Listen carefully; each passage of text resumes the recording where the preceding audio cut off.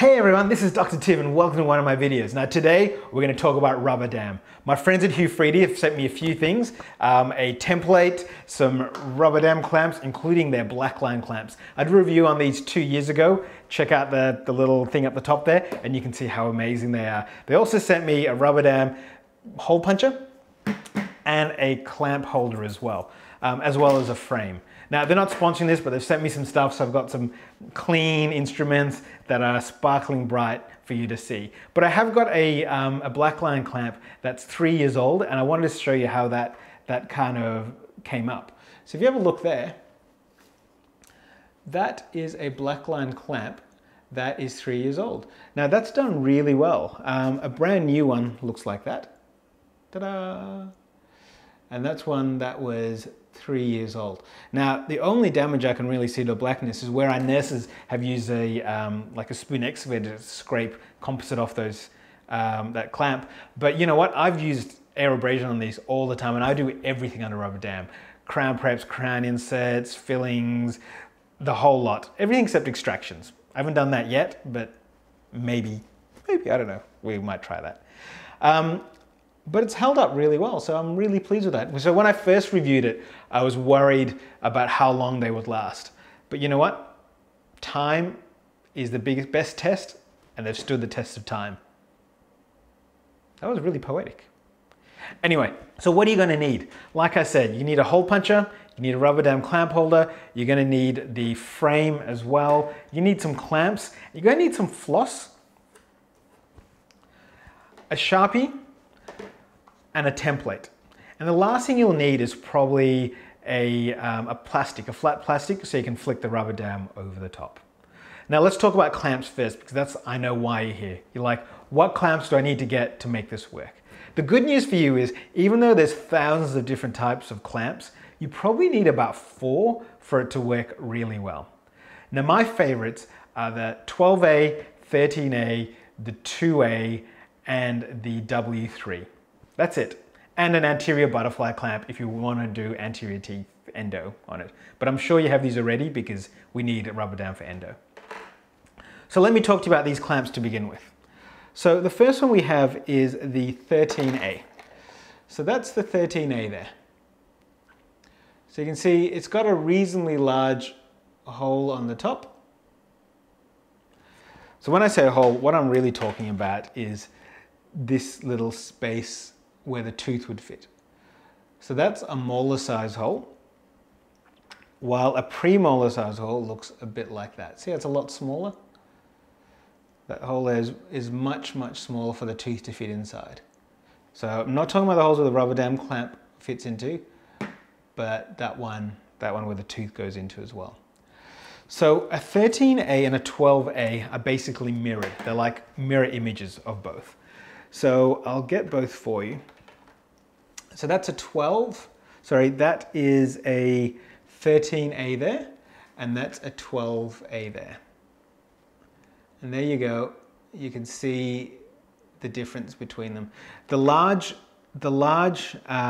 beak goes on the buccal, and the smaller one goes on the lingual or the palatal. Now, these clamps make it really easy to figure out where you're going to place them, because a 13A clamp will fit on the odd quadrants. So it's 13, it's an odd number, so odd quadrants. So quadrant 1 and quadrant 3. Now, for you Americans out there, when talking about quadrants, what does that mean? Quadrant 1 is the top right-hand side, quadrant 2 top left, quadrant 3 lower left, and quadrant 4 lower right. And the 12A, which is that one there, will go on the even quadrants. 12, it's an even number, so even quadrants. So they're good for 6s and 7s, and especially if you have a lot of room there. But if there's not enough room, if you have a ramus that's really tight, or a muscle that's really large and fat and you can't get in there, or it's really tight as well, a W3 works really well. Now, what's this W and 12A nomenclature? What does that mean? Well, they've made it kind of confusing in the sense that if it's got a W in front of it, it means it's wingless. Now, wingless means there's no little wings on the sides of that. Whereas when you look at these ones, you can see some wings on the sides of those. So if the patient has a really big ramus, or it's really tight in there, like big buccal fat pad, or there's just a lot of muscle that's really tight in there, I like to use a wingless clamp. Now, wingless clamp like the W3. Now, it's called a W3 because W stands for wingless. It's a crazy way of naming something because it's like a double negative. W means wingless, and if there's no W, it means winged. I didn't make the names, I just play by their rules. Sometimes, just not always. So wingless means there's no extra little bit of metal on the side here where the rubber dam can clip on top of. While a winged clamp, as you can see here, has this extra little bit of metal there, and the rubber dam can actually sit on that on both sides, and you can flick it off to actually make it go around the tooth. So a W3 is the one that I'd use for molars at the back. Now for premolars, in case you're working further forward or there isn't no molars left, there's two clamps that I'd use for that. There's a W2, so wingless number 2, so really small area in there. And there is the 2A, which is same size in the middle, but it's just got the wings on the side. Now you don't need both of these. It's nice to have, but you don't need both. You just need to pick one or the other, and that'll work really well. So if I'm going to put a 12A clamp on, it'll be on quadrant 2. So this side here, quadrant 2. I'll flip around so you can see on the other camera here. So basically you want to extend it just ever so slightly, pop it on, and let it go. Really simple to do. Now, if you're using a 13A clamp, then it's going to be a little bit different. You can't go on that quadrant because that won't work. You need to go on the other quadrant. So quadrant 1 and 3. Okay, and for anteriors, there's two clamps really for anteriors that I'll use. There is the butterfly clamp, so the number 9. And a secondary clamp, which I use just to hold things down at the very front if I'm working subgingival, is a Brickling B4. So it's a really tiny clamp. It's a secondary clamp because if you use it without other clamps, you're going to find that it's not going to be able to be strong enough to hug the tooth to hold rubber dam in place. It's going to fling off. So you have other clamps that do the hard work, and this just kind of tucks the rubber dam into places where you wouldn't normally be able to get them to. So, enough chit chat. Let's look at rubber damming an arch. So we've got our template. Let me put that down. And we've got our rubber dam. And when you put that on top, what I usually get my nurses to do is I'll get them to put an X in the middle and I'll put 2 dots on the top. I'll make them, where are we? I'll make them larger dots so that you can see why I'm doing that. And the reason I'm doing that is so it's easy to orientate when it's in the mouth. So when you put this in the mouth and it's like all twisted, you want to know which way up is. And I just know if both the dots are facing me and up, we're right. So we know they're going to be good facing up. Now, we want to move the rubber dam into the quarter that we're working on. I found that if you just punch the rubber dam exactly in the center of this, like exactly in the center, what happens is that it doesn't really have enough room to stretch it to put it onto the frame. So what I tend to do is if I'm working in quadrant 1, for instance, I will move the whole rubber dam closer towards quadrant 1. If it's quadrant 2, I'll move it closer to quadrant 2. If it's quadrant 3, I'll move it closer to quadrant 3. So that X that we drew is now in that quadrant just under the teeth. You'll find that if you do that, it's going to save you a world of pain when you're trying to put these on later. So once that's in, you need to figure out which teeth you're going to do. So let's do quadrant 1. So quadrant 1, I'm going to clamp a molar tooth. So which clamp am I going to be using? That's right, a 13A. Odd. So 13A clamp, let's find that. Ta-da! 13A clamp.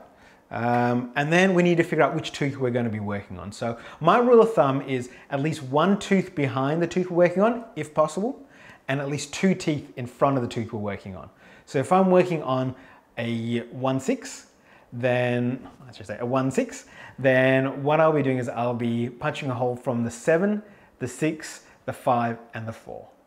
Now the more holes you punch, the easier it is for the rubber dam to seat and the more space you're going to get. So if you want to have heaps of room to work with, punch more holes. You can't go wrong. It takes a few more seconds putting it on, but it's not really that much more.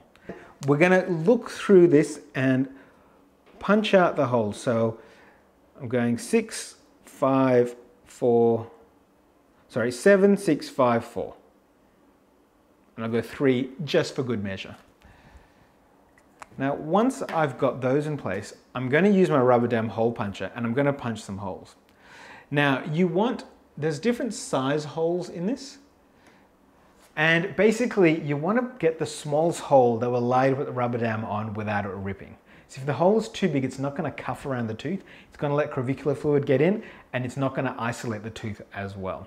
So I will use the middle hole for the hole that I'm putting the rubber dam in, because I need to stretch that a lot more. And I'll use the second last hole, the second smallest hole, for the other teeth as well. So let's try that out. So you put that in there.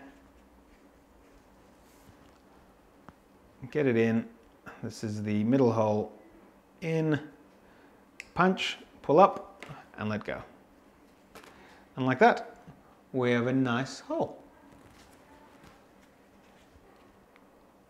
There you go. Now I'm going to switch it to the second last hole, second smallest, and I'm going to punch the others exactly the same way. If you have a look, there I go. Punch, punch, punch, punch. Now, once you've done this for a while, you can actually get your DAs to punch the holes for you. I just tell them what tooth it is, and they're pretty well trained to pick the right clamps and to punch the holes as well. Because when you do this for the first time in like 5 or 10 years, because my DAs have done it for ages, you do this and you punch holes in the other parts of it. You don't want to do that, so ignore that part. Now, we're going to put the rubber dam through. Now, there's 2 types of ways of putting rubber dam in. We have the winged clamp, and for the winged clamp, basically what I'm going to do is I'm going to stretch this hole out, and I'm going to tuck the wings into those holes. So just like that. And the reason I want to do that is that's how these clamps work. So if I bring the model back, and in terms of putting the clamp holder on, there's holes in the rubber dam clamp. You put them in there and it goes away from the ring. So the ring always goes to the distal. You go through, you select the tooth. I usually say, oh look, there's the first molar. I'm going to clamp the second molar. It goes on. And then with a plastic, you basically flick that across. Just like that. And now you need to floss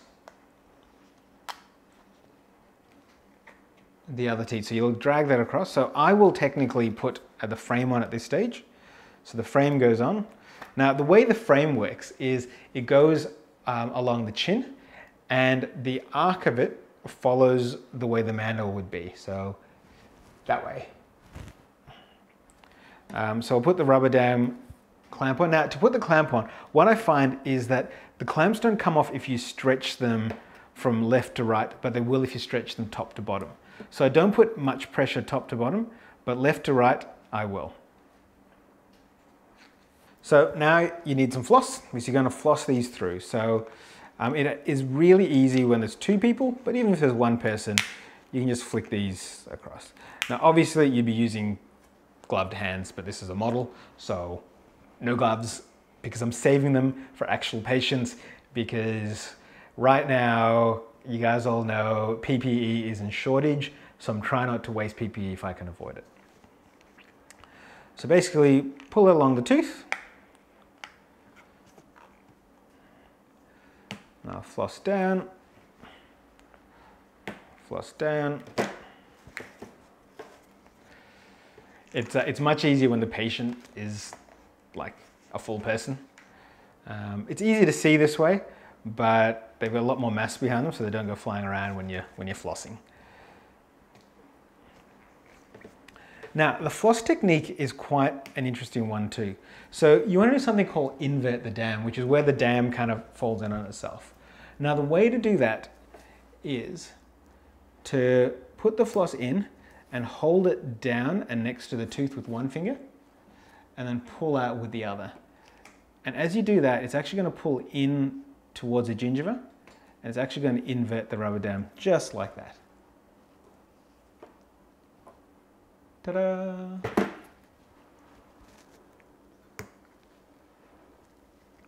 You can do that with all the teeth. So pull it down,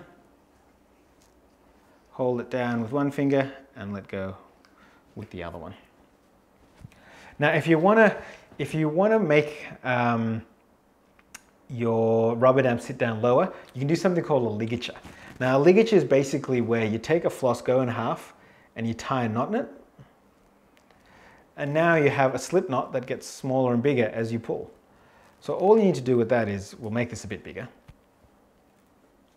is you can put this over the tooth you want the rubber dam to sit down lower, and you basically floss and pull it down. Easy as that. And you can extract teeth if you pull too hard.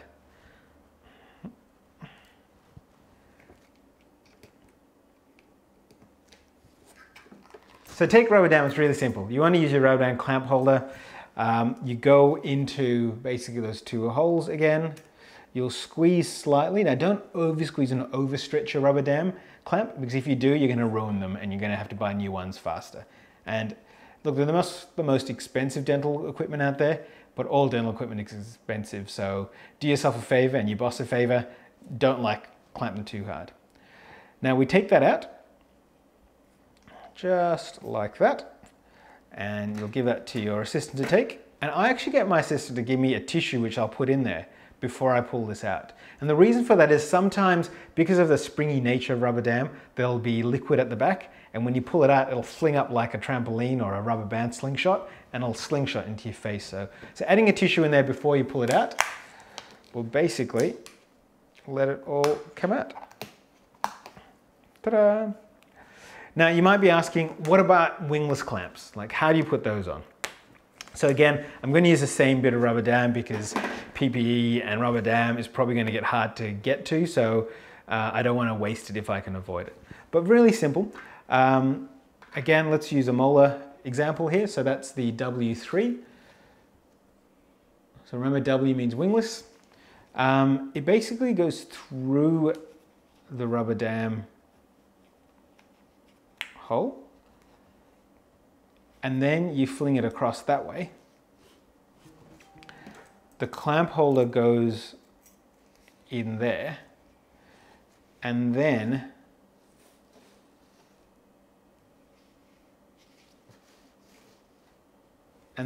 you basically put it on the tooth. And then this is where having those two dots at the top really help, because now you need to orientate where it goes. But if you've got those two dots, you know exactly where it is. You'll put your rubber dam on there. Remember, stretch left and right only, not up and down.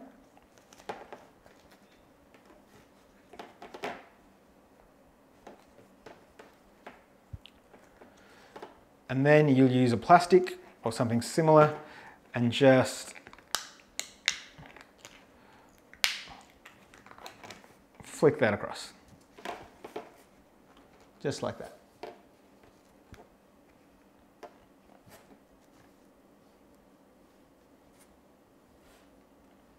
So flick it across just like that. And then you'll start doing all the rest of it as well. They do apply a lot of pressure. So in these plastic models, the teeth will want to come out. But it's a good way to practice what you have.